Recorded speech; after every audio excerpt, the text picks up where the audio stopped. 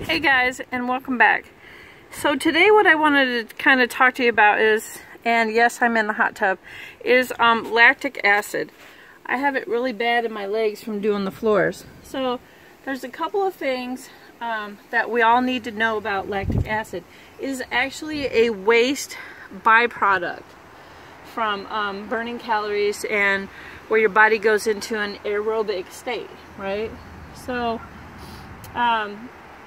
how not to get it is you have to actually train your body to reach a higher point of production, and then you get lactic acid at a lesser rate, right? So how do you recover from lactic acid? Well, first one you can do by stretching muscles, but they say that stretching doesn't actually help. So number two is you can use a foam roller, and it's basically a big old roll of foam, and you just roll it on your muscles for like 30 seconds at a time.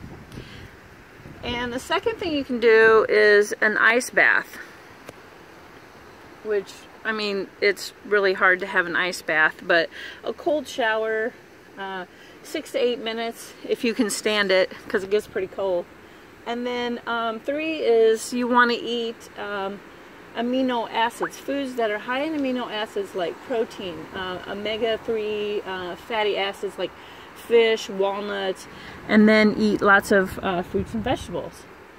And number four, basically just staying active, keeping those muscles moving. And then five is heat therapy. So heat therapy, like a hot tub, like I got.